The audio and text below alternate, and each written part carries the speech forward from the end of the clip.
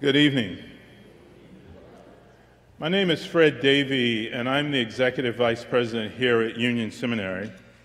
And on behalf of Union's President, the Reverend Dr. Serene Jones, who is actually traveling back to the seminary as we speak, I'd like to welcome you here tonight for this event. I want to offer a very special welcome to Vice President Gore and Catherine Flowers. It's always good to have you back here at Union.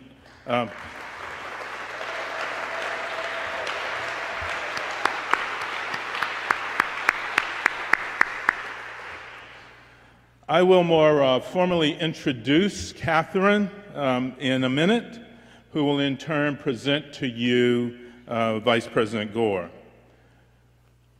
Just one note, when this event was originally advertised and announced, we were to be joined by Hindu Omaru Ibrahim, but due to unforeseen circumstances in her situation, she cannot be with us tonight, but sends her greetings from Chad.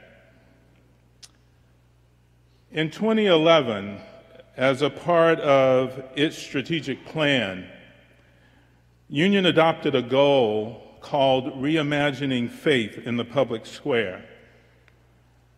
By that, Reimagining Faith in the Public Square, we meant to ask, how do we continue to be inspired by faith and spirituality to address real-life issues confronting our communities, our constituencies, our congregations, our centers of spiritual and secular life, whether here in New York or across the globe. No other issue cries out for faith and spiritual response from all sectors of our society than the ongoing destruction of our planet. Union is fortunate to be able to give a home to and partner with Corinna Gore and the Center for Earth Ethics in our answer in part to the cries of our faith and spiritual constituencies to address the degradation of this divine and sacred creation. The Center for Earth Ethics grew out of a groundbreaking Religions for the Earth conference conceived, planned, and implemented by Corinna Gore, who, by the way, is a 2013 graduate of Union Seminary. That conference was held at Union Seminary in September of 2014, and it brought together over 200 religious and spiritual leaders from around the world to reframe climate change as a moral issue, and then to galvanize faith-based activism to solve it. In the wake of that historic gathering, Corinna said, "It is clear that Union's convening power, location, and social justice legacy made it an ideal center for generating effective dialogue about the moral dimensions of this crisis, and also training people to be leaders in the transformative change we need to end it."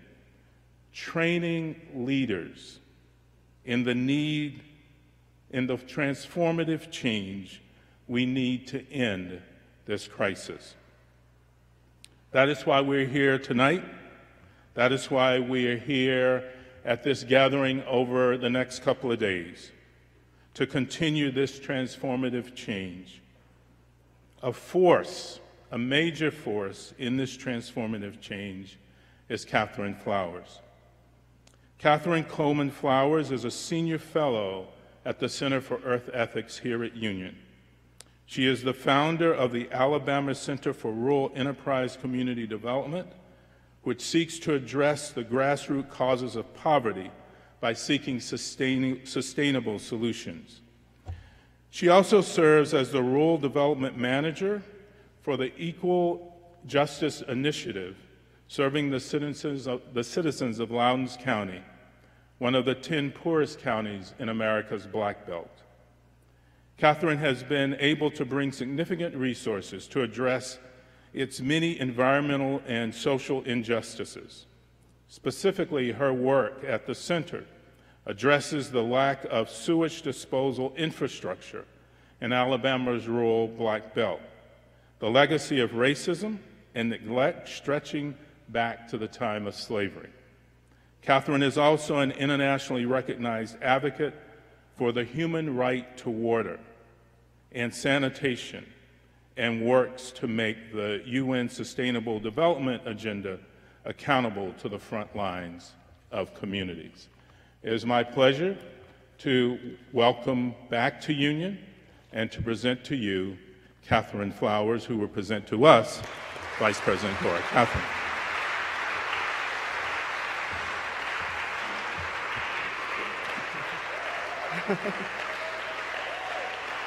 Thank you. Well, this is a task that I'm delighted to do.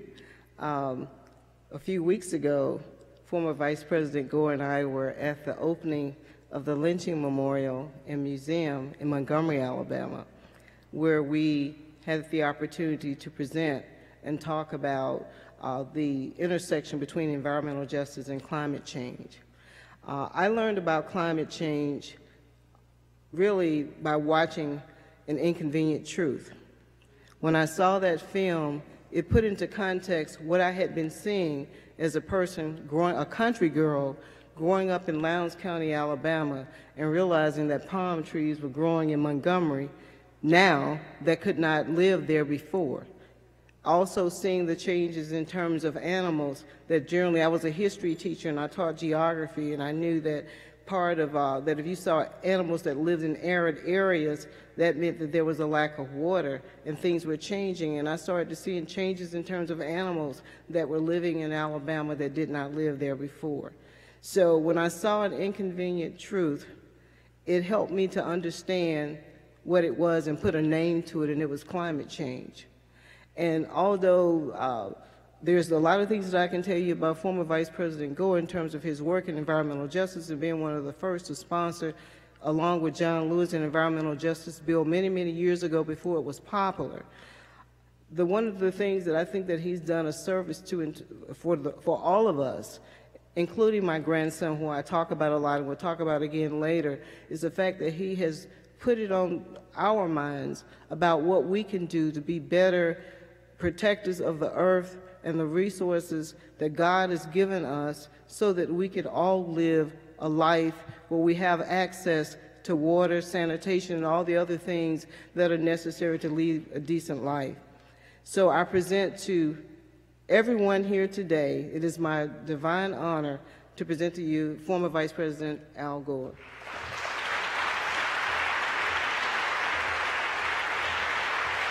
Thank you very much. Thank you. I'm going to get my slideshow clicker here. Catherine, thank you. It really is a privilege to be introduced by Catherine and to share this stage with her. As she mentioned, we've got kind of a road show going, the two of us, and I always learn a lot from Catherine, and I admire her tenacity and advocacy, and she just had a brilliant op-ed in the New York Times and so many other things. But anyway, thank you so much, Catherine. And Fred Davey, the Executive VP of Union, a personal friend, thank you very much for kicking this off and for everything that you do.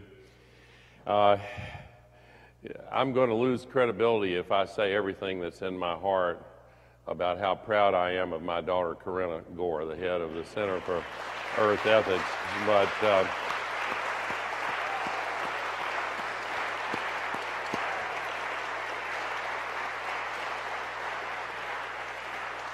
I am really and truly just so proud of her, and I have learned so much from her. That's not a throwaway line. It's really and truly the case. And I want to thank Andrew Schwartz and Corinna's whole team at the Center for Earth Ethics. You all do a wonderful job, and it's privilege.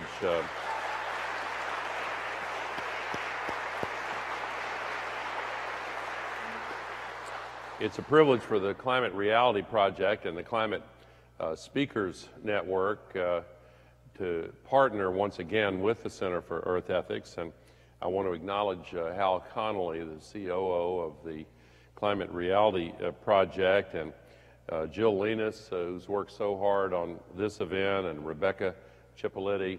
Thank you very much. And I think Carla Brolier is here as well. So I was asked, I'm going to give a full slideshow tomorrow during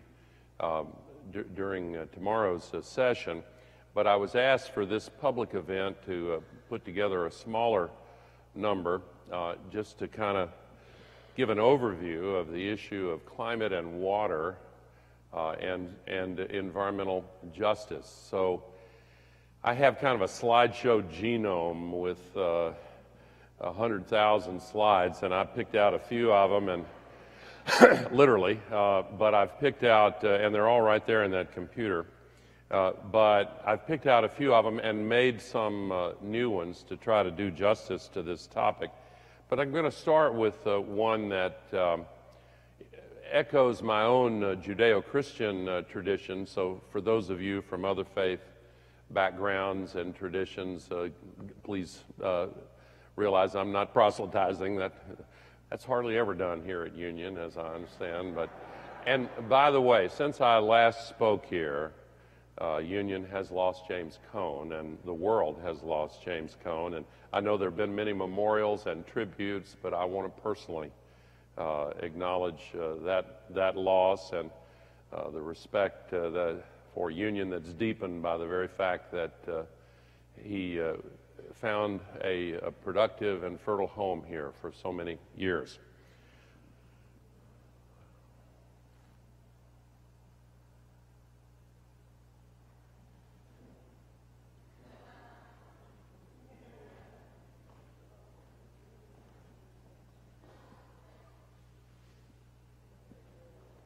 I need sound.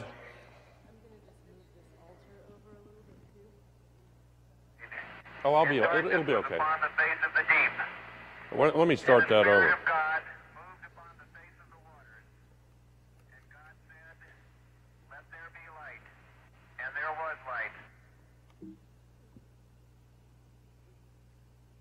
The part I want you to hear is about the waters.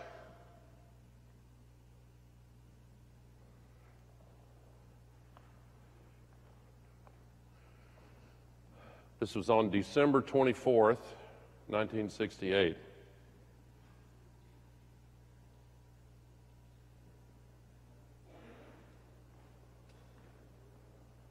We are now approaching lunar sunrise, and for all the people back on Earth, the crew of Apollo 8 has a message that we would like to send to you. In the beginning, God created the heaven and the earth. And the earth was without form and void, and darkness was upon the face of the deep. And the Spirit of God moved upon the face of the waters. And God said, "Let there be light." And there was light. And God saw the light, that it was good. And God divided the light from the darkness. This became known as the Earthrise picture, and it changed the consciousness of humanity about the Earth. Within 18 months of this picture being seen, the Clean Air Act, the Environmental Policy Act, and major environmental laws in many countries were passed. President Johnson, who was then at the end of his presidency, sent this picture. We didn't have, the internet, and pictures weren't transmitted easily in those years, but he sent it to every head of state of every nation in the world, including Ho Chi Minh in North Vietnam. This is the last picture taken by a human being from far enough out to see the entire planet on the last Apollo mission on the way back from the moon, with the Earth and the sun and the moon all lined up so the disk is fully illuminated.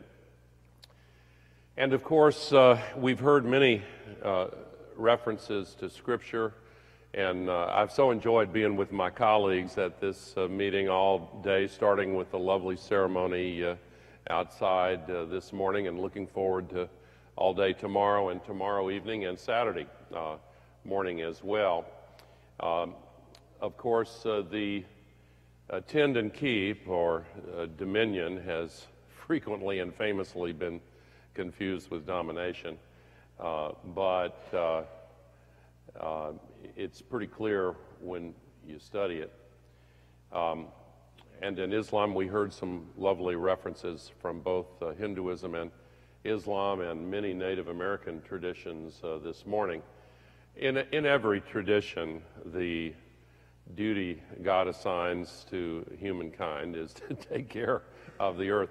I learned from a truck driver in adult Sunday school in New Salem Missionary Baptist Church in Elmwood, Tennessee, that the purpose of life is to glorify God. And if we are heaping contempt on God's creation, then maybe that's inconsistent with the purpose that we are assigned in our lives. This is a relatively new scientific finding, and it's kind of mind-blowing for me. Sometimes we read these things in science and they'll revise them along the way, but this one's held up a little bit now. When before the earth, there was water, and astonishingly, up to 50%, and some say even more, of the water that we now have on the earth existed before the solar system existed, and was brought here by asteroids. And 4 billion years ago, they tell us, there was something called the late bombardment with an amazing number of asteroids. And in the New York Times last week, there was a set of experiments showing that no, the water's not destroyed with the asteroid collision. But it's kind of astonishing to me that water has an eternal quality, in the sense that it actually predates, much of it at least, the earth itself.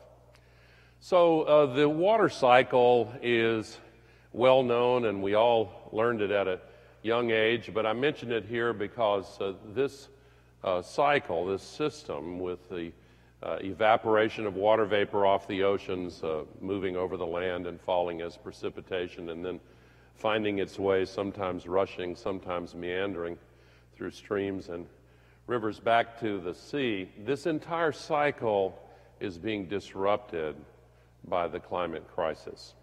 And this cycle is actually very important to us, and we're 50% water. Actually, they say 50 to 75%. Women more toward 50, men more toward 60.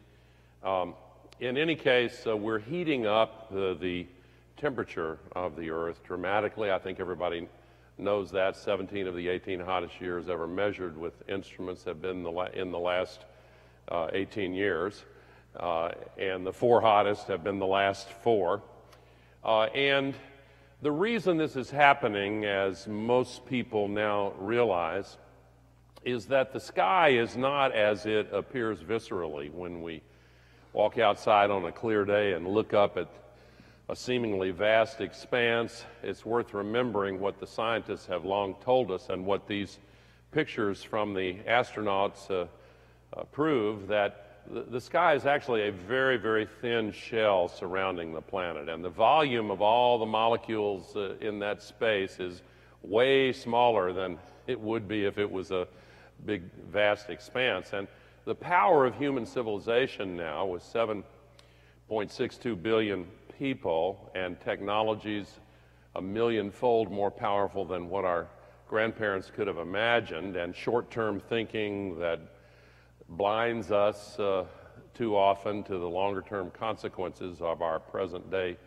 decisions, we are now having an impact on the chemical composition of this sky, because we are putting 110 million tons every day of man-made heat-trapping gas. The CO2 is the most important one, but methane that leaks from fracking and pipelines is the second worst, and you have all these other chemicals, nitrous oxides, etc.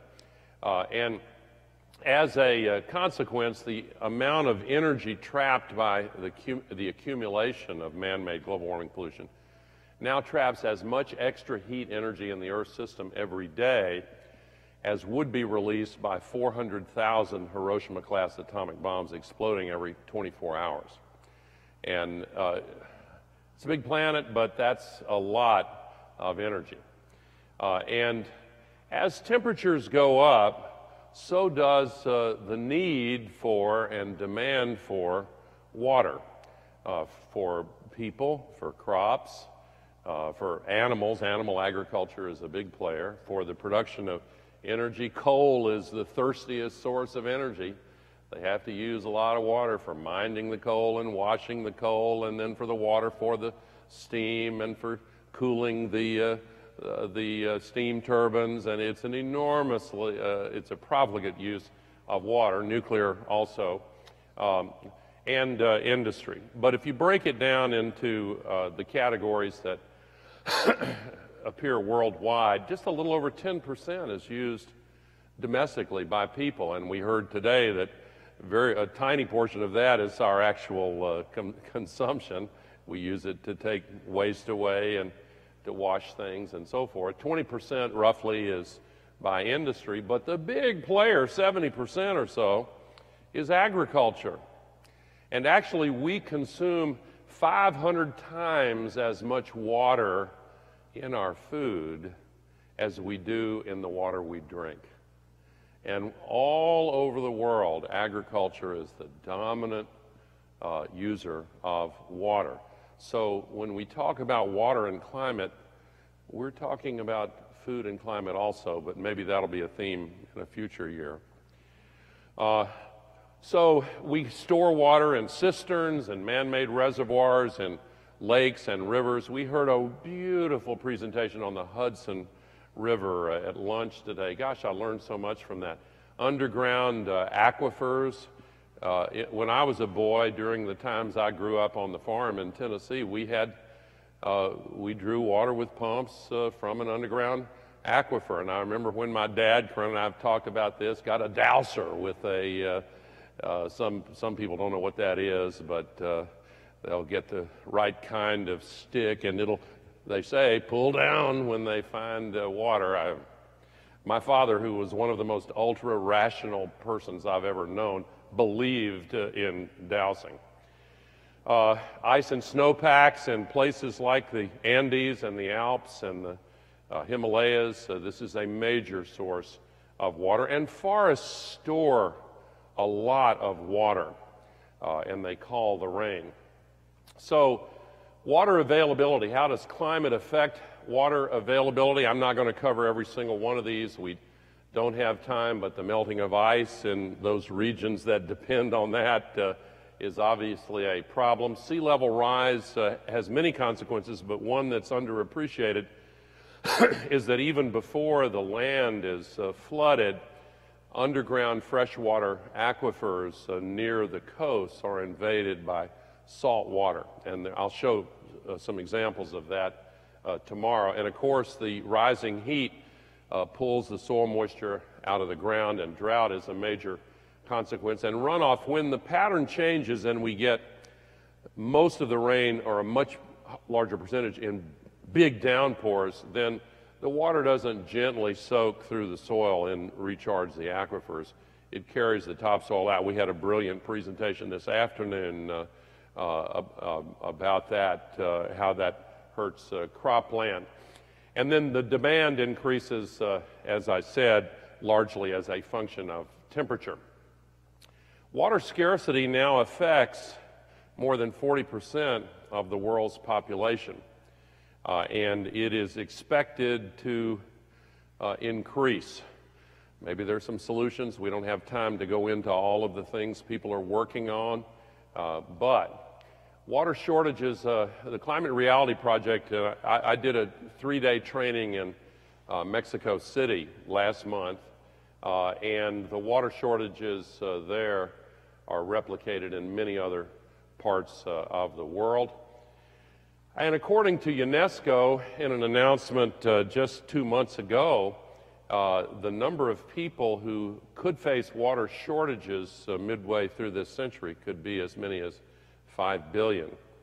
So I don't know how to unpack that number, but UNESCO generally knows what they're talking about. Now, back to the relationship between this extra heat that we're trapping and water on Earth. I showed the increasing air temperatures, but 93% of all that extra heat is going into the oceans. And when I referred at the beginning to the disruption of the water cycle, this is one of the major causes of this disruption. Ocean temperatures have been increasing very dramatically. I'll show some more evidence tomorrow. It now goes deep down below 2,000 meters in the ocean. And it has a lot of serious consequences. And last year, if you just look at the ocean temperature, was the hottest ever recorded. Second hottest air, 2016 was the hottest. But ocean temperatures are increasing, and one consequence of that, as people know, is that when ocean-based storms come across much warmer water, the wind speeds pick up, the amount of moisture content increases dramatically. And Hurricane Harvey last summer crossed parts of the Gulf 7 degrees Fahrenheit warmer than normal. A study was just published 10 days ago. In climate science, it's really an historic study, but because for the very first time, they have actually specified exactly how the extra heat lifted an extra amount of water vapor from the Gulf, which they've measured precisely, and it exactly matches the amount that was dumped on Houston, Texas, and the surrounding areas in Texas and Louisiana. Houston got 5 feet of rain in a relatively short period of time. And of course, you try to figure out how to quantify this. We heard reference to Niagara Falls. Niagara Falls water was in this bowl this morning. If you think about the full flow of the U.S. and Canadian Niagara Falls, and imagine how much water goes over those falls in 500 days, that's how much water was dumped on Texas and Louisiana, epicenter Houston, Texas. And of course, the suffering, I'm not going to show you a bunch of these slides, but these people in a nursing home up to their waist in water, it just broke my heart. But they were heroic rescues, and these things often bring out the best in us, and we should celebrate that. I'm going to skip over Hurricane Irma, which came immediately afterward, and just mention Hurricane Maria, because it was so soon after Harvey and Irma, but it utterly devastated Puerto Rico. And as you probably saw in the news, they have just now gotten around to telling us that 4,600 people at least, and maybe more than 6,000 people, were killed in this storm. I don't know why they kept saying it was 63 people or whatever they said, but more people were killed by Hurricane Maria than were killed in 9/11 or that were killed in Hurricane Katrina. And I know this is a sacred place, but I'm going to say anyway, as an American, I think it is a disgrace and a racist shame that these people, our fellow Americans, were not cared for in the aftermath of this hurricane.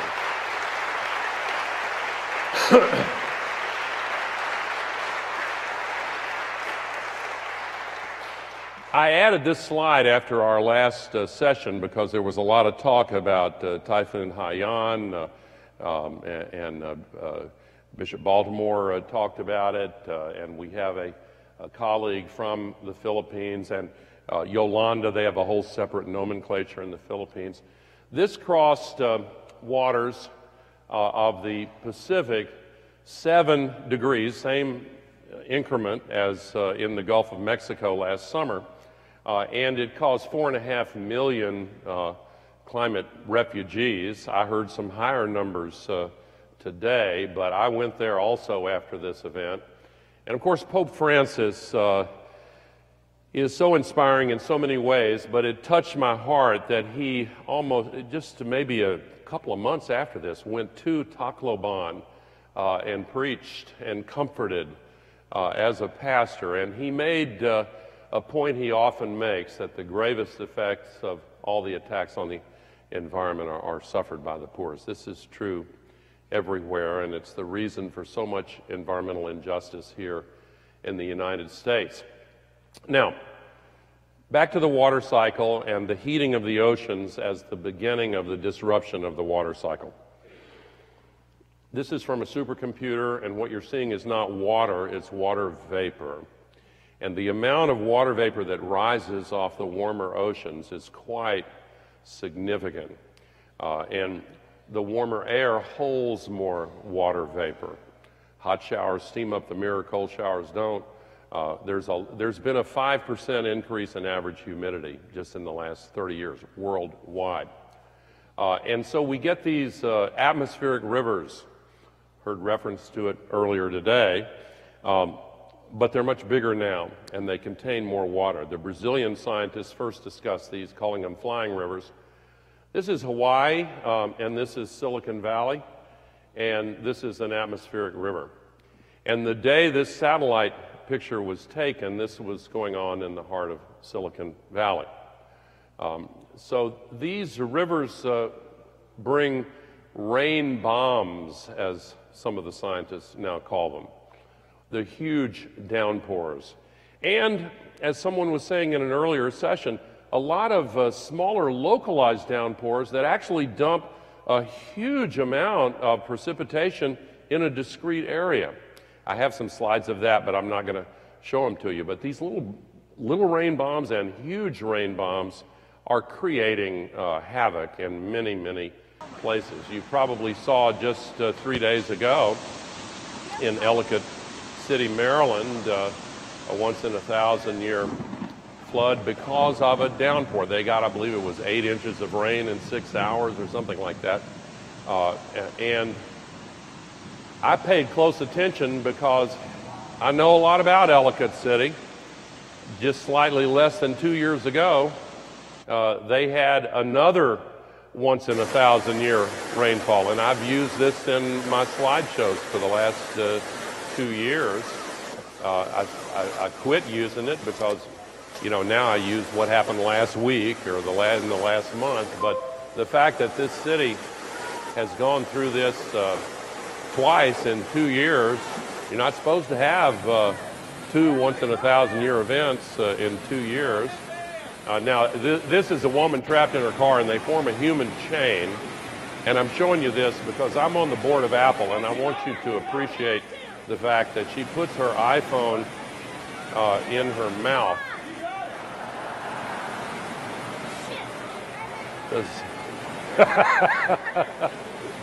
Corinna's not as enamored of the digital world as I am, but I try to get a little humor in here. It's tough stuff.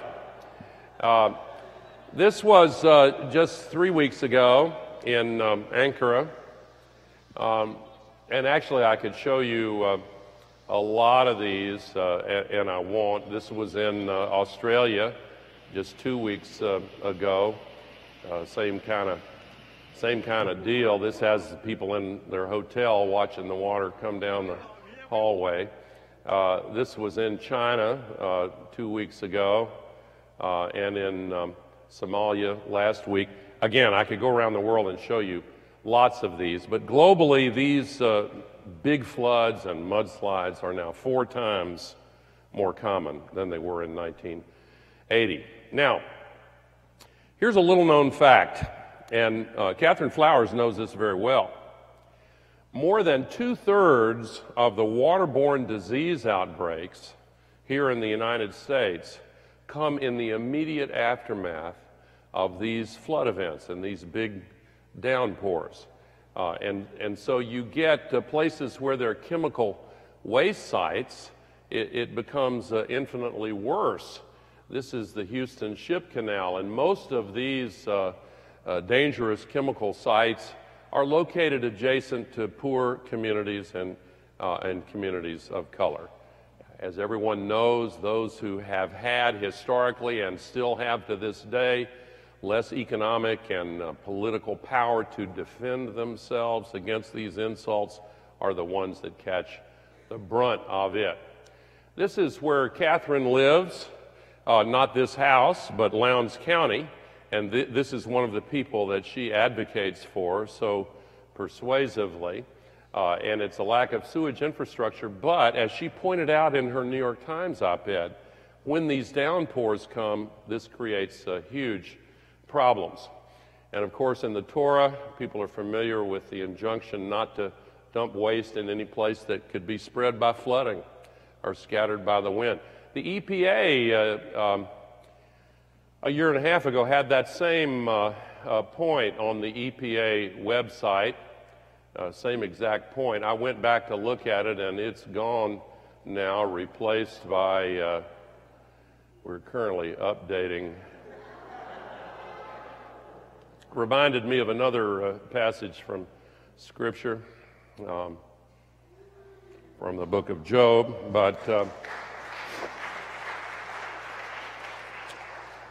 the flow of nutrients from fertilizers, from pesticides, from all of the chemicals that we use are also creating water quality problems around the world. This is one of these red tide events in Sydney, Australia. This was in China recently.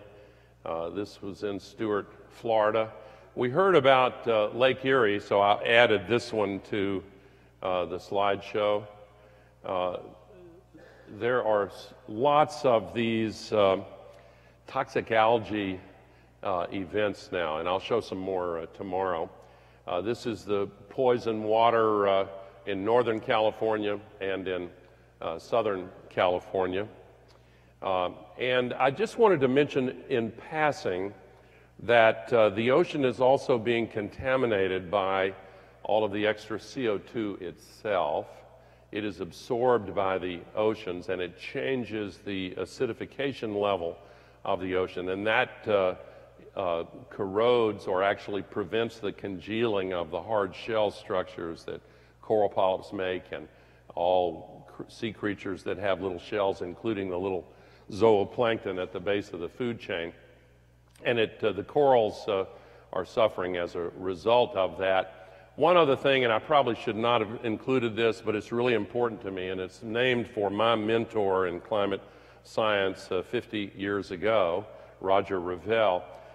You won't hear about this anywhere else, I promise you, but I also promise you it's very, very important. A huge amount of the CO2 we release is absorbed by the ocean.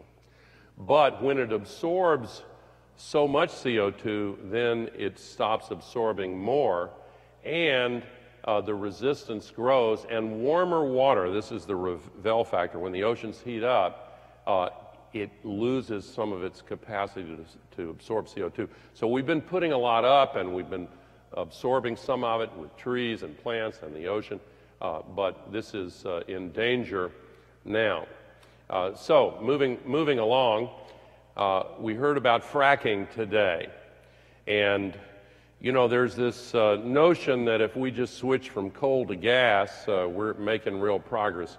Not true, in my considered opinion, so long as so much of the gas is leaking, because each molecule of methane, which is what gas is, 99%, has the power to trap 84 times as much heat as a molecule of CO2 over a 20-year period, and then the math gets complicated, but it's bad. And the fracking process pollutes water, and many of you here already know that. Some of you have had personal experience with it. In Pennsylvania, almost half of the well pads have generated water contamination complaints. And by the way, each well uses 9.5 million gallons of water. And in some places in the Southwest where they're short of drinking water, they're turning over these enormous quantities of water for more fracking.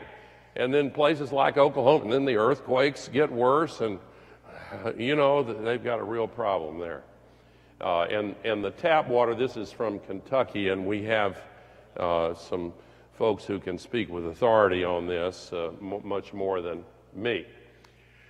And the good news, New York is one of the 3 states that has banned fracking, and I hope this movement grows.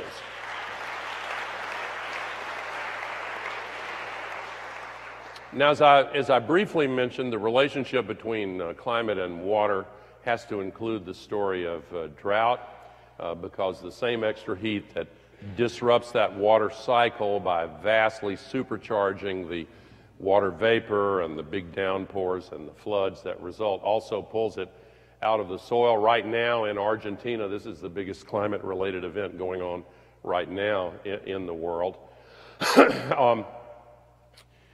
Our guest from Chad, they had events in Chad, and she was probably right to cancel, but Lake Chad now has only less than 4% of its original water.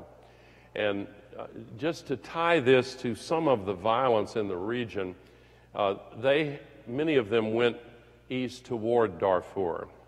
And of course, the conflict between farmers and herders, I'm not qualified to agree or disagree with the biblical scholar who said that actually the story of Cain and Abel is a parable about the conflict between farmers and herders. And in this region of the world, it has been a conflict, and the population of livestock has really exploded, and this has created violence in Kenya and the entire Horn of Africa. This is 2 minutes, and I'm going to take 2 minutes to show you this. The Climate Reality Project shot this. Can you read the... Traditionally rain every April and March in some places. Every August we get rain. Every December we get short rains. But nowadays there is not that formula. You will only manage to get showers possibly 2 years. After 2 years, showers, not rain. This lake water to us means everything. There's no fish nowadays, let me tell you. The fish need deep water, so that's where we go and get fish.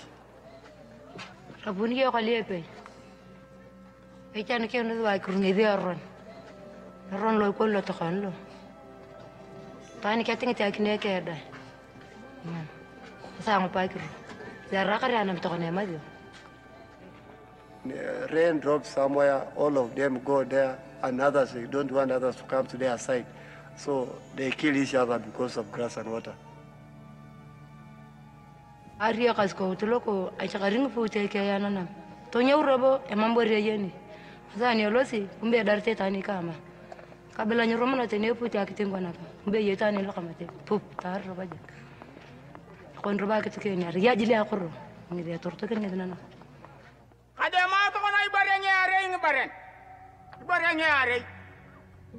Ni jeni atamarikani de ejeni abadi akiru boro bagita yara itunguna ni pe ni bangit au mer ngutunga lukwala au mer anan ane mama ruto kisikalo ngwali aruto kwala anam tene ani ko ngaye. In the case of the lake, I blame the European government for blocking the Homer River. For the rain, possibly we will blame the Western world, because I think the impact of their factories which have contributed to the climate change. They want to say, it will never end like a lake. That is what our people usually say. Yani, when you want to say this thing cannot finish, it's just like Lake Turkana. But the way the lake is moving, I think that idiom will lose meaning.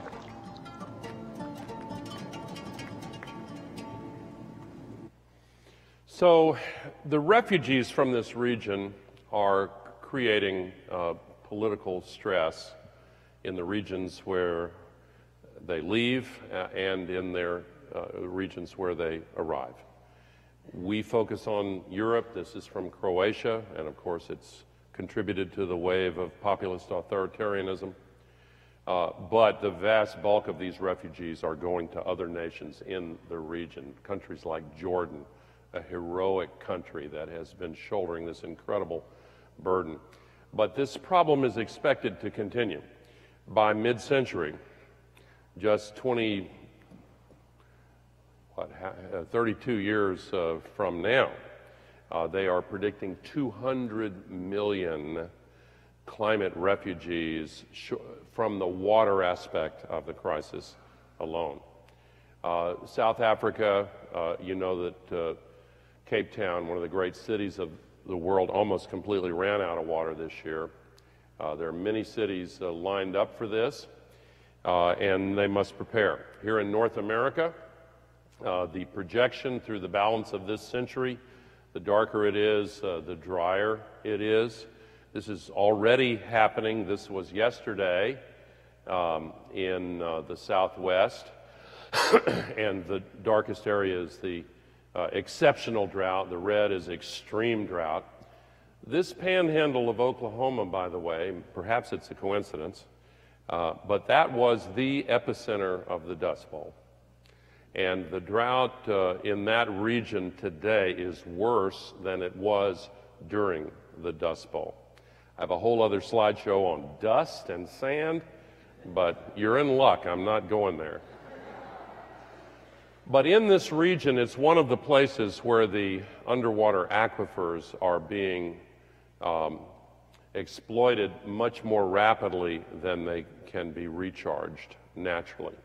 And by the way, Lester Brown has a book coming out, and the worst of these aquifer depletions is in northwestern India. It's being pumped 15 times faster than it can recharge. The water table is falling in every single state in India. The Arabian Peninsula, parts of California's Central Valley, the Yellow River Basin in China, Yemen 5 times faster. This is it's a little bit vulnerable to the out of sight, out of mind meme, but clearly we have the ability to monitor this and make changes. The Colorado River in this region feeds drinking water to 40 million Americans, and by the time it reaches Mexico, there's no water left in the river. Now, there are age-old treaties and all of the rest, but my point is the interaction with the climate crisis is going to make this much worse. A 30% decline from warming alone in the Colorado River by mid-century, 30 years from now, 50% by the end of the century. I would feel bad if I did not mention that God's creation and the web of life with which we share this earth is very much affected by all of these changes. Pope Francis said in Laudato Si that we have no right to do this, and indeed we do not. Animal and plant species are now moving toward the poles at an average rate of 15 feet per day. So I want to look briefly at the North Pole, where the temperature went up 50 degrees warmer than normal on February 25th this year. And ice in the middle of the polar night, the polar winter, started thawing. And now, this is the only complicated thing that I'm going to tell you, so please bear with me. The fact that the North Pole is heating up so rapidly is important for a couple of reasons, and one of them, sea level rise, I'll cover in just a minute. But if you look at the entire Earth and the entire Earth climate system, it is an engine for redistributing heat from the tropics to the poles. Every system wants to even itself out. And so much extra solar energy comes on either side of the equator, the natural flow of energy is from the tropics to the poles. And the heat is transferred through ocean currents as well as wind currents. And because of the accelerated temperature increases in the Arctic, and the reasons you understand, when the ice is there, the sun bounces off, and when it's not there, the heat's absorbed, 90% reflected versus 90% absorbed. So if you get a 1 degree increase at the equator, it may well be a 3 times that. Actually, some scientists say 12 degrees Fahrenheit for a 1 degree Fahrenheit, but a much more rapid increase. Now, here's the point, and it's complicated, and I'm sorry, but it's really important. When that ratio changes radically, all of these patterns that have been in place since the end of the last ice age are subject to change. And they are changing. You may have seen the study quoted in the newspaper 2 months ago about how they're measuring the Gulf Stream slowing down. And there's a whole story around that. You may have seen the story about the Northern Hemisphere jet stream getting disorganized. Well, this has happened 3 years in a row. I went up there in 2016. I went back to Greenland, and an engineer on one of the helicopters I took this video in April of the Jakobshavn Glacier, one of the largest, literally exploding, and this is not a time-lapse image. It looks like a computer graphics movie like the Transformers, but it's real time. And this is basically why this octopus is in a parking garage in Miami. Now, before I close the ice melting story, this is the capital of Bolivia, and this is Huayna Potosi, which provides 30% of the drinking water for La Paz. They've had an increase during the melting, but it's in grave danger. So much so that a few years ago, one of the governments of Peru sent people up into the mountains with whitewash to whitewash the rocks in hopes that they would become more reflective of the sun's rays, to desperately try to slow down the disappearance of the glacier on which they depend for their water. So we're at a turning point, and obviously we have a big choice to make, and there's good news, and I'm going to round this out with some uplifting news. I'm sorry that some of this is hard to hear, but we do have the solutions, and actually the Coalition on the Environment and Jewish Life put it very well. This is not only a religious and moral imperative. We need a strategy for security and survival. As I heard John Lewis say, quoting an African proverb, when you pray, move your feet. And we do have the solutions now, and I'm going to do this very quickly. Wind is really taking off. It's absolutely incredible. It could supply 40 times all the energy the world uses by itself. Solar is even more dramatic. We get as much energy from the sun in 1 hour as the entire global economy uses for an entire year. I love it when Corinna quotes, she gave this amazing sermon. Fred, did you see her Earth Day sermon at Harvard's Memorial Church? Yeah, well, it's on the website. It's absolutely brilliant. And she quoted The Onion. You should all look it up.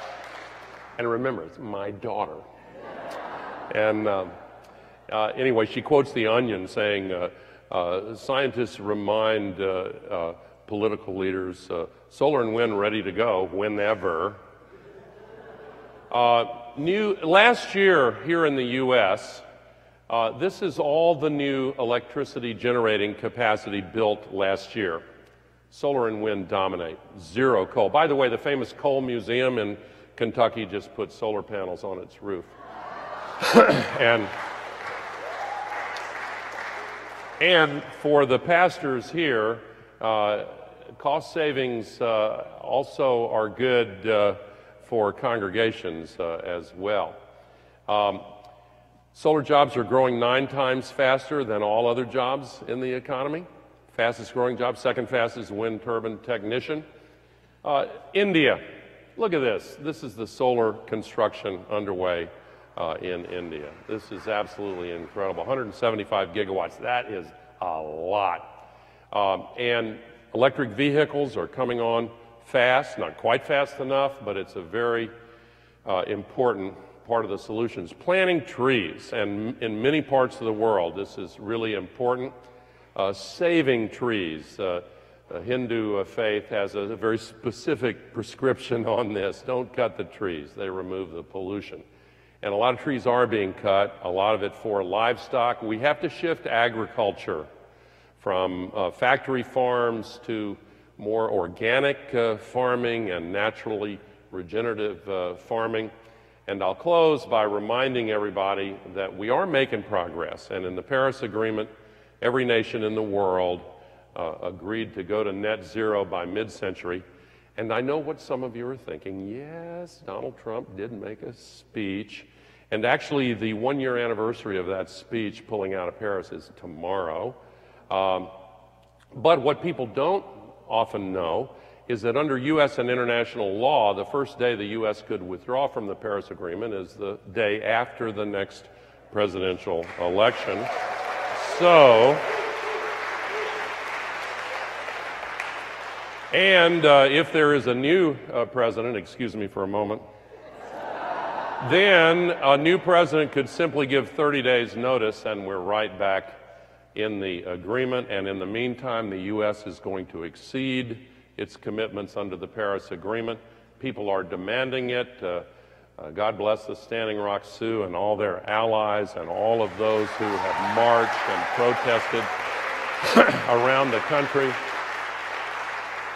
I want to show you this march because this is surrounding the White House, the Treasury building, the White House there. It goes all the way around. I worked in the White House for 8 years.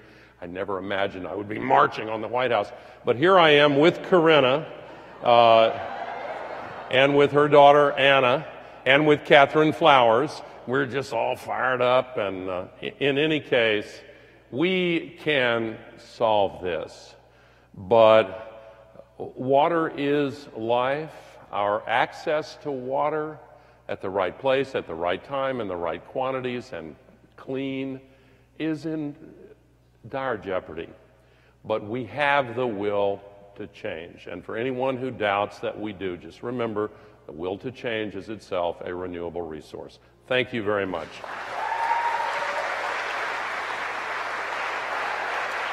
Thank you.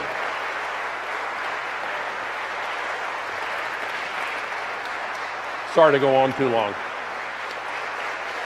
Thank you. Thank you.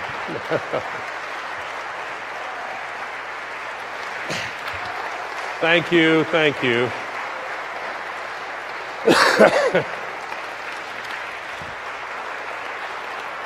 Thank you.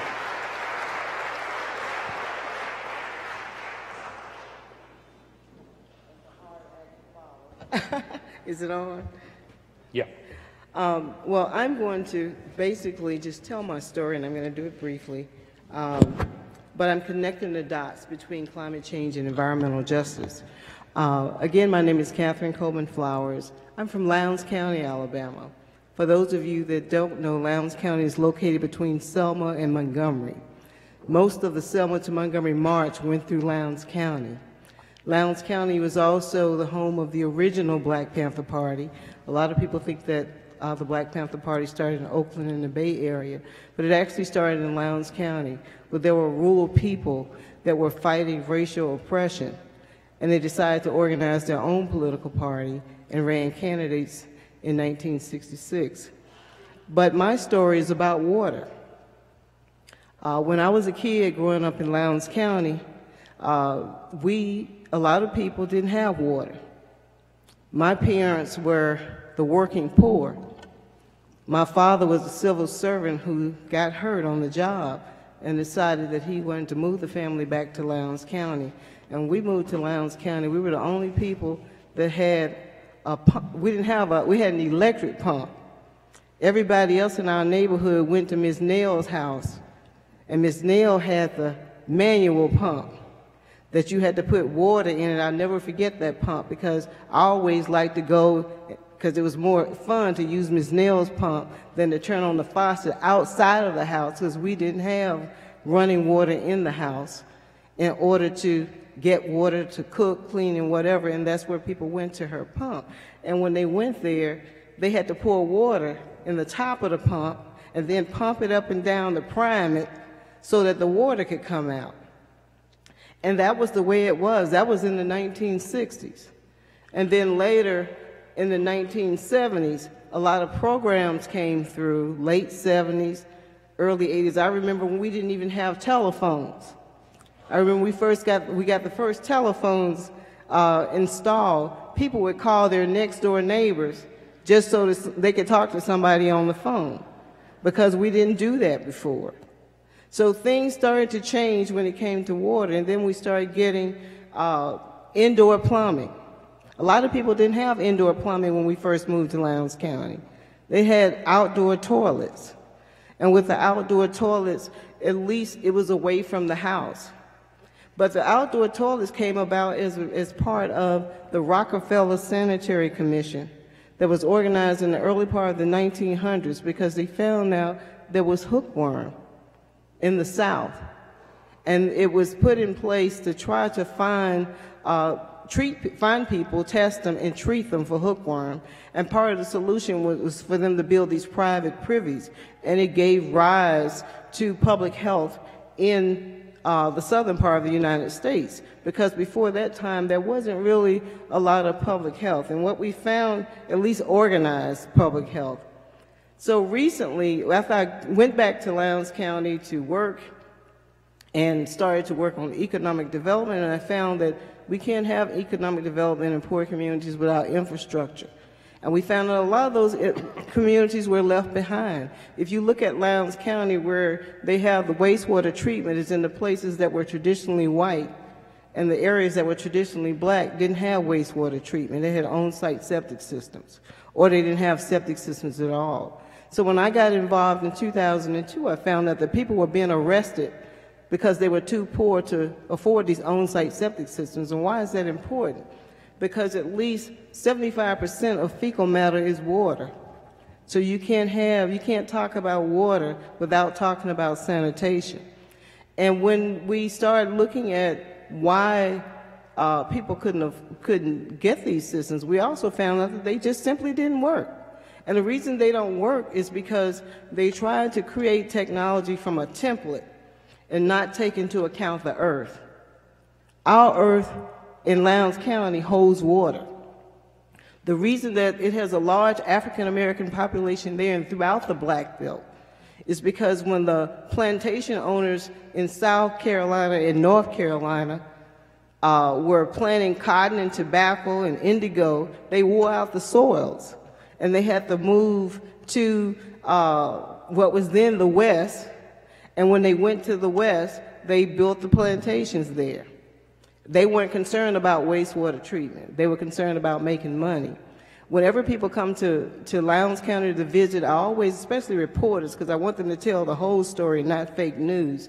So I take them to the Equal Justice Initiative. And there at the Equal Justice Initiative, we've collected jars. And some of you may have participated in those soil collections, where we went to areas where people were lynched.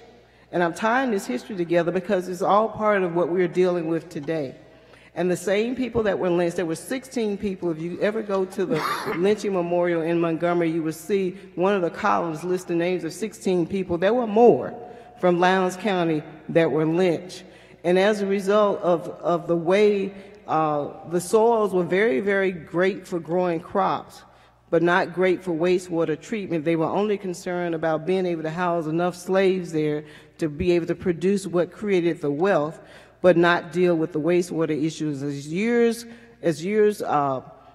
the years progressed, there was still not the kind of investment there in wastewater. So I got a call back in maybe 2008 or 2009 about a family, a woman who was living in a single-wide mobile home, and outside of her home was raw sewage. I'll never forget it because it was in October. And this is one of the things that make me know that climate change is real. In October, it had rained a lot. And this particular year, the mosquitoes, I mean, there was a time when I was growing up, you know, we had mosquito season and then they were gone. Now we can see mosquitoes in Alabama that are active and biting people through November. I have a guest that's here in the audience who came here, went to Lowndes County with American Standard, and some people in his team, the first day they went out without using something to repel the mosquitoes, and the next day we had to go to the drugstore first before we went to Lowndes County because the mosquitoes were so bad that they were biting one of the engineers through his beard on his face. So in October of that year, I went there, and the raw sewage was there on the ground. There was, it was covered with mosquitoes, and I was bitten. I had on a dress and with hose on, but I had a lot of bites when I left there. And then several, and the reason why we were there because they wanted to arrest this 26-year-old woman who was pregnant because she couldn't afford on-site sanitation. But after I was bitten and my body after that broke out in a rash, and I went to the doctor and I asked my doctor, so will you please test me to make sure that I don't have something, because I've never had this kind of rash on my body before. So when the test results came back, they were negative. It said that nothing was wrong, but I still had this rash on my body. And what ended up happening, I asked her, I said, is it possible that we could have something in the United States that we're not testing people for? You know, like things that normally people don't test for here because they expect them to happen somewhere else, maybe further south. And she said yes. As a result, I ended up reading an op-ed piece in the New York Times that was written by Dr. Peter Hotez, who is the dean of the National School of Tropical Medicine at Baylor. And I wrote him and I told him about my experience, and we decided that we were going to partner and do a study. We did this study. We collected fecal, soil, water, and blood samples, and we found evidence of hookworm and other tropical illnesses in Lowndes County. It made the international news. The Guardian broke the story on September 5th of last year. A few months later, we invited the UN Special Rapporteur on Extreme Poverty to come to Lowndes County. When he came there, he said that what he saw in Lowndes County was uncommon in the first world, because he saw, for an example, places where people had raw sewage on the ground, and just above the raw sewage were lines, water lines, just above the raw sewage taking water into mobile homes. In a country where we have a president who doesn't believe in climate change, doesn't believe in justice, doesn't believe that we have a human right to water and sanitation, who believe that places like what we had to deal with Standing Rock should be the new normal. We all need to be involved because water is life. And without water, none of us would be here. If you look at the amniotic fluids, most of it, 90% of it is water. All of our religious ceremonies include water. I remember being immersed in the water when I was baptized.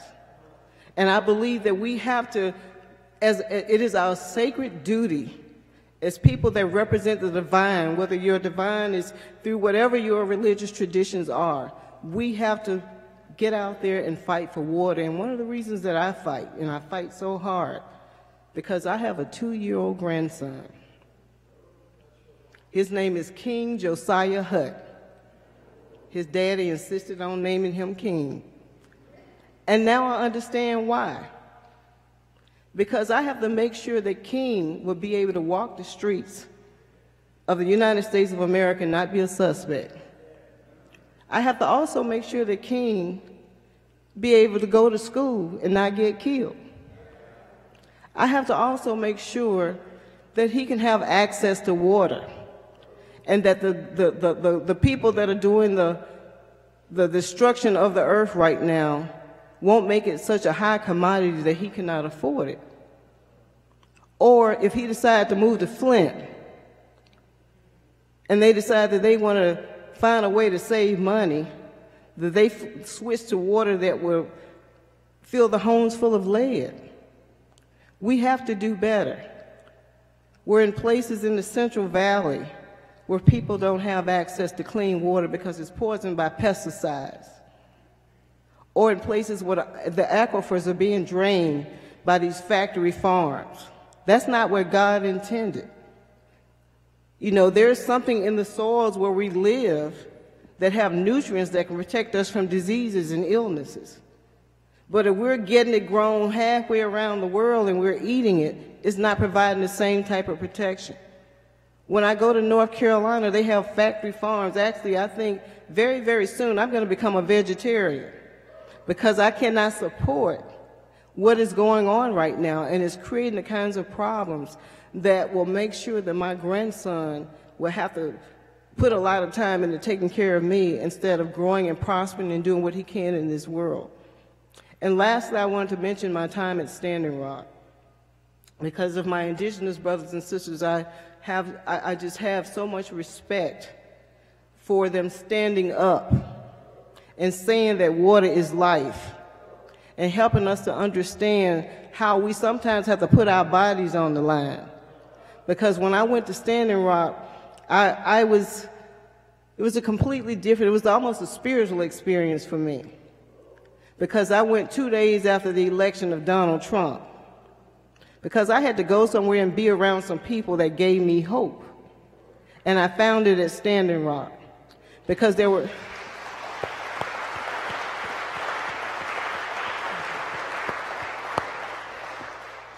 people there from around the country, and in some cases from around the world, who were putting their lives on the line to protect water.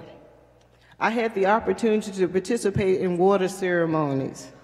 I mean, there was one story I tell people, it's almost like my Come to Jesus meeting in a way, when I was standing around the eternal fire, and when people were singing in their native tongues, and when I heard it, to me, it sounded like the call and response of the black church.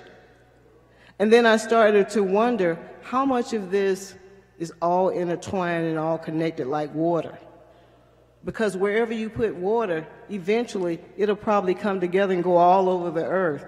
I told my daughter, and I'm going to close with this, I went to Hawaii, and I've always been drawn to that area. And even when I went there, I just found such a kinship to the people and to the land. It was just so beautiful. And after I left, I told my daughter, I said, when I pass on, I want to be cremated. And I want you to take me back to Hawaii and pour me in the water. But after I started going down to Destin, Florida, I changed my mind. And I told her, hopefully the currents will still be able to flow to where they're flowing now. Because I told her, I said, when I pass on, don't take me to Hawaii. Take me to Destin, because I'll end up in Hawaii. Thank you very much.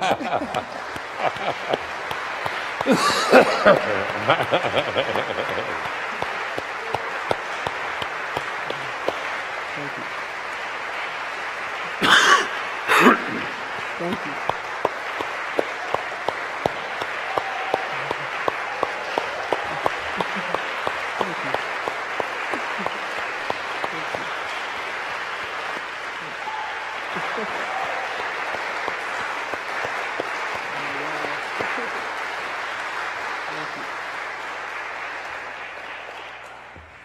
Well, at this part of the program, we have some people that are going to make some comments and also ask questions, and we're going to have a conversation here, and we're going to start with my brother, Roberto Ribeiro.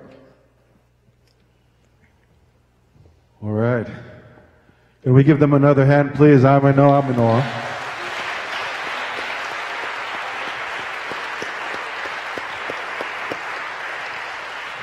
Yes, thank you so much, my sister in the struggle, Catherine, and former President Al Gore, former Vice President. I'm hoping, you see, I was still voting for you back there, but where were these talks back then? We needed it, right? We need it now, so I just really want to say thank you again for just being that voice for so many people and being here to awaken so many people and just continuously bring this message forward. And I'm honored to be here as a respondent and to have this commentary. My name is Roberto Barrero. I work with the International Indian Treaty Council. Treaty Council was one of the first indigenous organizations that was accredited at the United Nations back in 1977, the very first one, because elders had come from North, Central, and South America to say that, you know, they were not getting heard at the local and national level, so they had no choice but to bring their voices to the international level and engage the multilateral system that became the United Nations. You know, with indigenous people started going there, from Chief Biscahe of the Haudenosaunee. When it was the League of Nations, there was also a Maori leader who went there because, again, people saw that they weren't getting heard at the local level, so they had to bring that voices out. So I see all of this as connected, interrelated. And, you know, it really resonates with me as an indigenous person, as a Taino person. My indigenous lineage comes from the island of Boriquén, which today people know as Puerto Rico. We're part of the Arawak people, the very first people in this hemisphere to be called Indians. And, you know, because of the resilience of our people, there's still a few of us left, and very proud of that. I was asked earlier when we were talking by another sister here, what's this piece that I wear? But this piece that I'm wearing was given to me in ceremony by elders of my community. And it really links to water. If you have a chance to look at it maybe afterwards. I was told also, besides my comment, to make an announcement that we are running a little late, but after this there'll be a reception, so please don't go, that this will still be happening. But there's a person here who's in kind of like a fetal position, and so that this reminds us of when we were children, connected to the water. For us, the Great Spirit or the Creator starts out in the female energy, then converts to the sun, etc. So we have a real connection. So for us, in our language, one of the ways we say it is ni tok akuhu, is water is life, right? That's the one way that we say it. And I was just thinking about everything that you presented and the things that you said and the interlinkages, and thinking about our current state in the world and wondering how you see the interdependency of movements at this time, because some people on the news and who are very concerned about the threat to the multilateral system, for example, you know, the U.S. pulling out of Paris or wanting to pull out of Paris has set forth another, you know, series of unfortunate events, you might say. And you know, we see the rise of these authoritarian governments and regimes, racists coming full out, and you know, we have a convention on the elimination of racial discrimination. It's one of the few that the U.S. is actually a signatory to, one of the few international conventions. And so, you know, in these talks about climate change, as we're trying to encourage people of faith to take this on as a moral issue, I'm wondering also, you know, where is a talk, or is there room also to bring up the human rights issue? You know, for indigenous peoples, you know, you talk about human rights. You know, for us, really, if you think about it, you look at the trajectory of history, we were only acknowledged as humans in 2007 when the United Nations passed the Declaration on the Rights of Indigenous Peoples, that we were finally acknowledged to have human rights as indigenous peoples. And so that's why this is very important for us moving forward, why we fight so hard, because it's all connected, right? Our land, the Declaration twice brings up water, right? But now we see a threat as we were moving forward, progressing. Standing Rock, we, Treaty Council and others helped bring a special rapporteur out there on the rights of indigenous people. I was there during that time. We brought another person from the Human Rights and Business Council over there to bring that. And you know, that visibility formed part of the pressure that was being put on the current administration at the time. And then, you know, towards the end, we had that announcement that they were going to do the environmental impact study. You know, once the administration changed, however, that stopped, and we know what happened at Standing Rock afterwards. So what I'm wondering is, in this movement where you're calling for people of faith to be part of this, you know, to get this moral imperative to move forward in the fight against this climate crisis, you know, where's the human rights conversation? Do you see a need for it? Do you see that this is important? Do you see this, what's happening now as a threat? That's where I wanted to open up the conversation as a Taino person who's been affected by, who has family and community affected by the hurricane, who know the sacredness of water. And I just, again, wanted to thank you and see what you had to say about that. Want to go first?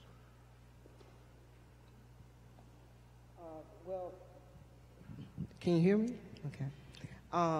We have been using the human rights framework as it relates to water. I'm part of the National Coalition for the Human Rights to Water and Sanitation. We gave testimony before the UN Special Rapporteur on the human right to water and sanitation, Katerina D. Albuquerque, when she visited the United States. We have also, there are groups that are around the United States that are using the human rights framework because we realize we may have to use that because we may not be able to use the courts under the current regime. There are people in the People's Water Board in Detroit that are working on water affordability issues using the human rights framework, people in Flint, the people in Martin County, Kentucky. I'm going to meet some people from there that are doing some active work. I think Nina McCoy and her husband, I'll be meeting them. They'll be coming to Lowndes County. So we are also working with people, the Environmental Justice Coalition for Water in California, part of going to Standing Rock. We're standing on human rights. So there are a lot of groups now using that framework as a way in which to find solutions, because they're the same greedy people that are trying to extract also want to, they want to put water in a position where it becomes a commodity and we'll have to pay for it. And in Detroit, for an example, I know about a month ago we were talking about they were predicting 17,000 water shutoffs. And when they turn the water off, they not only, they have criminalized turn the water back on, and they also want to take children away from the families, charge the families with neglect if they can't afford those high water bills because of the infrastructure problems that they have there. So we have to, we're using that framework to try to address some of these problems. I agree with what Catherine has said, and I'll just add a very brief addendum. Yes, the human rights framework is extremely important, but I'd like to turn this slightly on its side, because all of us who are citizens of the United States of America, I know there are many from other countries here, but I want to address this mainly to my fellow Americans. We have the right to vote. This is now about political power. It is now about, if I may use the phrase from our Filipina colleague, it is now about people power. If we could register to vote and get to the polls, 50% of the unregistered African American voters in Mississippi, we could win 2 Senate seats this November and fill them with people who would not put up with some of the outrages and abuses that we are seeing on a regular basis from this Congress. If we can have a massive wave, regardless of what political party you're in, it's not a partisan, politically tribal issue. It's about the Constitution of the United States. It's about our basic right as a people to have dignity, life, liberty, and the pursuit of happiness, and not be regularly insulted and abused and outraged. Every time a new outrage comes along now, I have to download some existing outrage to make room for the new outrage. And there is a remedy for that. Instead of having a supine, obsequious, cowardly legislative branch that refuses to discharge its constitutional responsibility, if enough people register to vote and vote, we can change all of that in the next 6 months. Sorry.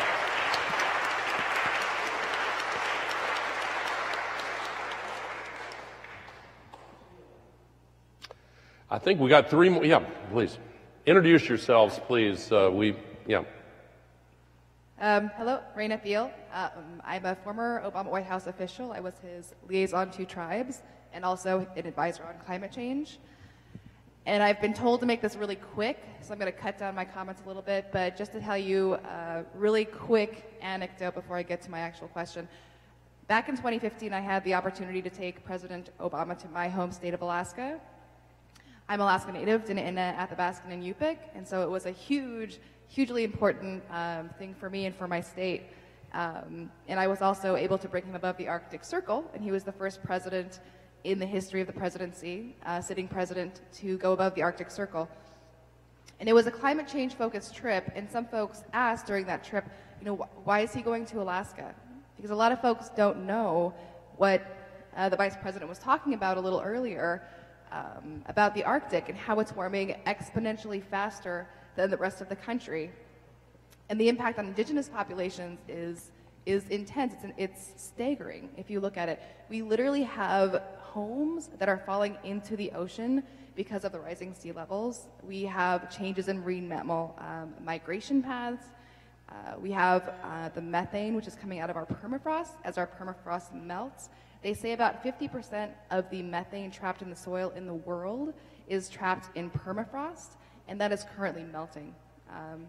And so we see all of these staggering impacts, and I feel like everybody's wondering across the world who don't see these things necessarily on a daily basis, but they're wondering, you know, when are we going to wake up and start doing something to really address in as serious a manner as we need to climate change and greenhouse gas emissions?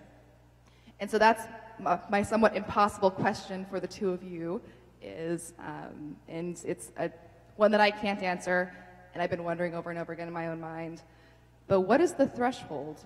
What is the threshold? What has to happen globally on a global scale in order for us as a human society to come together and to actually address climate change and take it as seriously as we need to before it's too late? We already see these effects, like in Maryland, in Ellicott City, like these horror scenes, which would come out of, you know, just 10 years ago, a movie on the apocalyptic effects of climate change.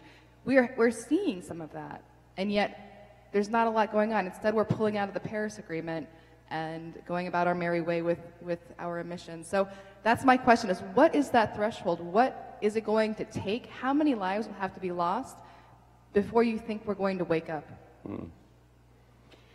If I could go first on that, it's a really important question, and no one can answer it with precision, but I have a very strong feeling about it. You know, in technology, there are these exponential curves that, you know, Moore's Law, and we've seen what's happened with mobile phones and computers and all that. And there's a point where it starts to inflect, and then it just changes completely. An economist in the last century, Rudy Dornbush, once said, things take longer to happen than you think they will, but then they happen much faster than you thought they could.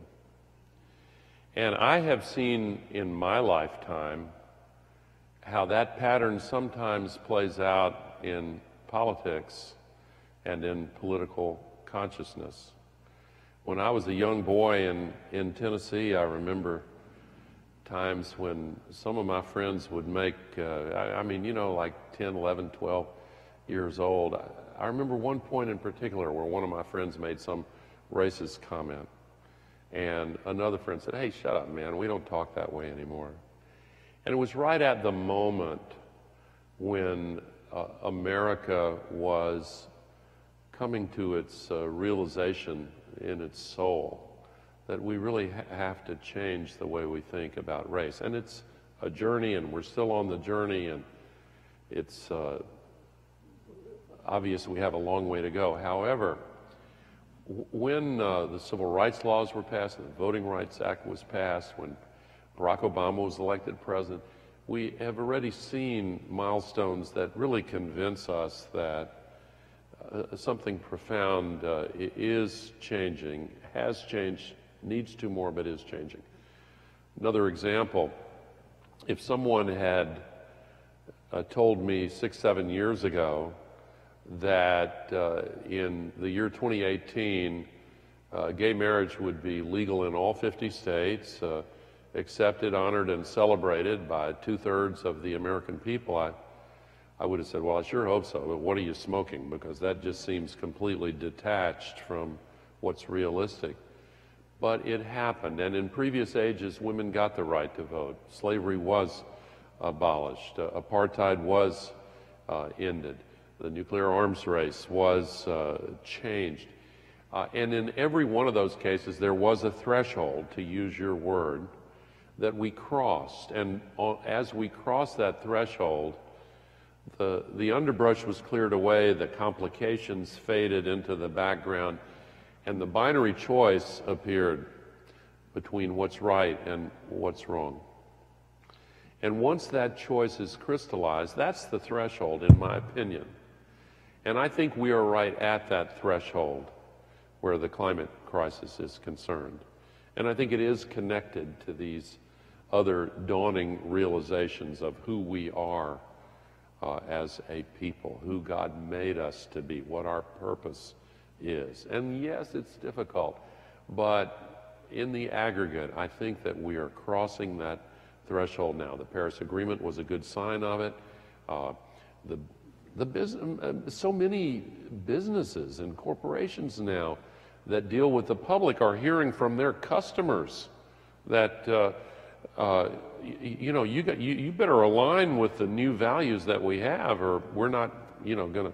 And I love the comment on from Sanofi, the manufacturer of Ambien, yesterday when they said racism is not a known side effect of this, but they preceded it by saying that our employees come from every race, creed, color, and background, and any business person now, most business people will tell you that when they go to try to hire young people now, the best and brightest coming out of institutions of higher learning, they've got to convince them that their values are aligned. So there's a generational change aspect to this threshold.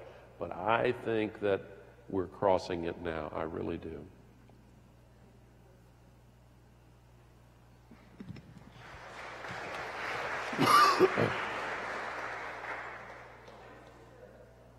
It'll come on. Hello? Yes. I'm Sister Robbie Pentecost, and I'm a Franciscan sister, and I've been working in the Appalachian region for over 25 years. And it's been a true blessing and a real study of the impact that climate change is having, and the impact that a lot of the industries, particularly coal, plays on climate change. I've been to homes where children are playing in orange water. I've been to homes where they have to open the windows to turn on the water faucet because of the methane gas going through the water pipes. People in Appalachia have often been set to the side. And so I've also worked a lot in this time in Appalachia with women. And I've started to study some of the women and issues and how women play an important role when it comes to water issues. And so I laugh about Martin County and Nina. Martin County, which has been one of the largest producers of coal, now has a bankrupt water system. So coal has contributed a lot to that community, or so they claim. And I think that can be said across Appalachia and across the United States, that many of these industries have impacted. But women have been at the forefront of addressing those issues.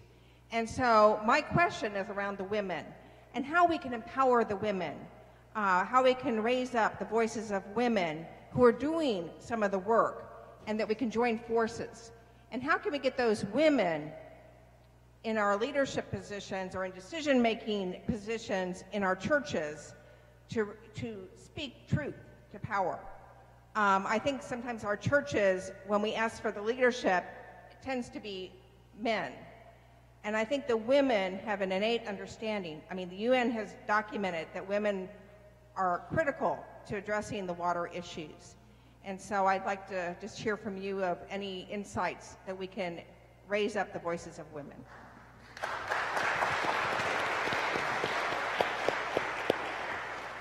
Well, in my work, I see a lot of women that are out there on the front lines. We have a documentarian who's here today doing documenting me here because she's been around the country documenting women like Nina McCoy and the work that she's doing. People in Detroit, the people that are on the front lines in Detroit fighting for the human right to water, or women. When I went to Standing Rock, the women were the ones that were doing the water ceremony. The water walkers, or women. I think that what we have to do is lift up those stories to inspire other women to get involved. And one of the things that's happening, that I've seen happen in Alabama, is that a lot of women are also running for public office. So just to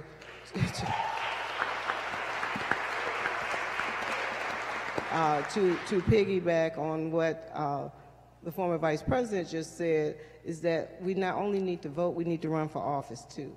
And I think that around the world, women around the world know how important water is, because we have to have water to care for our families. So if we could lift up the stories and continue to lift up the stories of those women that are doing this work around the United States, I think we can inspire other women, and we also need to encourage a lot of those women to run for office.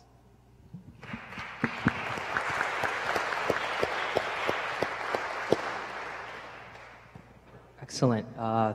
Thank you, Catherine Flowers, and thank you, Vice President Gore, for your presentation. My name is Jonathan Soto, and I'm Associate Vice President of Strategic Initiatives here at Union Theological Seminary, and I have a very specific question, and I have two specific reasons for that question. Under the human rights law, what body or committee at the United Nations can Puerto Ricans petition for the human rights violation that resulted from the waterborne illness deaths that came from a misleading EPA statement that certain wells and Superfund sites were safe? I asked this question because, first, anecdotally, I was part of a group. I, at the time, was a senior advisor for Mayor Bill de Blasio, and we had gone to San Juan to support Mayor Carmen Yulín Cruz. At that time, I have over 200 family members that live in Aguada, Puerto Rico. And I had my family members reaching out to me because they did not have enough water to drink. I did not have enough water to bring them, even though I was coming from the city of New York, and even though I was in San Juan, they did not have enough water to drink. And there were not only reports, but in the region where I live, in Puerto Rico and in my hometown, there were people that died because they were drinking from EPA Superfund sites, and because they were drinking rat-infested urine.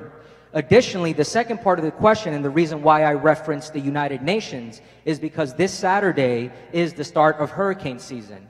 And in light of the 5,000 plus deaths that the Harvard study and that the New England Journal found, which actually supersedes the combined death totals that we saw in Hurricane Katrina and in 9/11, we are trying to petition the UN Special Committee on Decolonization, because unfortunately Puerto Ricans on the island, even though they are eligible for the United States draft, even though they pay federal taxes, they cannot vote for the presidency of the United States. Therefore, we are a colonized territory, and because it is literally a matter of life and death, and because we see this slow-moving genocide happening against Puerto Ricans, we need to find out what contacts do you have at the United Nations to raise this issue so that we could break the door, not break the door, we could knock on their doors this Saturday and really ask, why is it that the EPA was able to make this specific misleading statement, which we saw reported by CNN on October 31st. Because in 2016, there was a specific EPA Superfund site that this statement says as follows. In 2006, the Dorado EPA Superfund site and the sampling found that there were chemical contamination that is impacting wells used to supply drinking water to the local communities. Drinking water with these solvents and these chemicals can have serious health impacts, including damage to the liver and increasing the risk of cancer. Donald Trump then visited Puerto Rico, threw paper towels at our people, and then when we saw that these deaths were happening, then the EPA spokesperson, specifically Elias Rodriguez, which we see as colonized people, the United States uses our people to make these false statements, they stated as follows: the water being pulled from the wells at the Dorado groundwater contamination site, which is part of the Superfund program for hazardous waste, meets federal drinking water standards for certain industry chemicals, said the EPA. 2 years after it said in 2016 that wasn't the case. The water is okay to consume based on the analysis that we've done. This is patently false. These are crimes against humanity. And how can Puerto Ricans, which are a colonized people and which cannot vote for the presidency of the United States, even though we can be drafted into the military, how can we petition the UN for these gross violations of our human rights?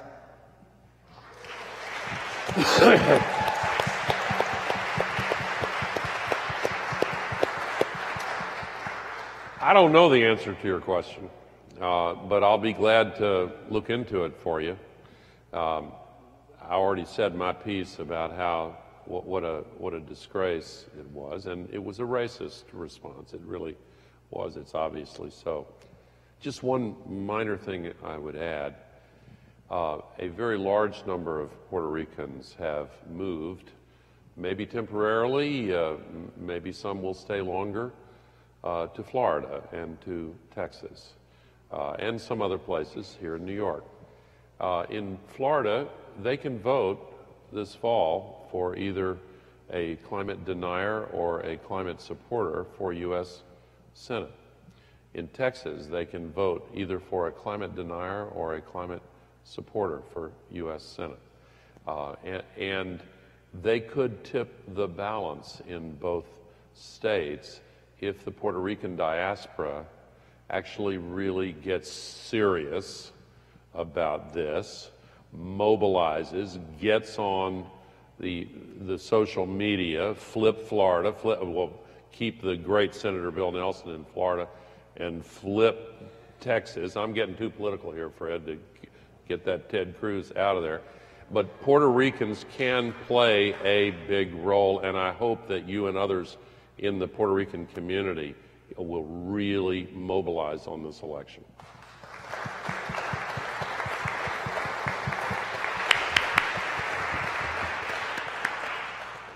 Unfortunately, we're out of time for questions from the floor. Let's give both Catherine Flowers and Vice President Gore another round. Always enjoy it.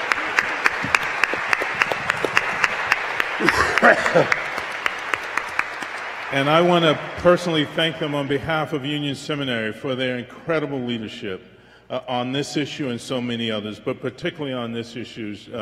Your voices are needed. The leadership is needed, and we are so pleased and proud here at Union, through the leadership of Corinna Gore, that we have access to you, but that we also have the ability to make you available to the larger public, and particularly the community here at Union. So thank you both. Thank you. Let me invite everyone to a reception in the refectory, which is just behind you and slightly up the stairs. Let me also say, please join Jonathan Soto and others at the UN on Saturday. You can find information about it on the Union website. And that sermon that the Vice President mentioned that was given at Harvard Memorial Chapel back in April, you can also find that on the Union website, the Harvard website, and the Center for Earth Ethics website. All right. Great. Have a great night.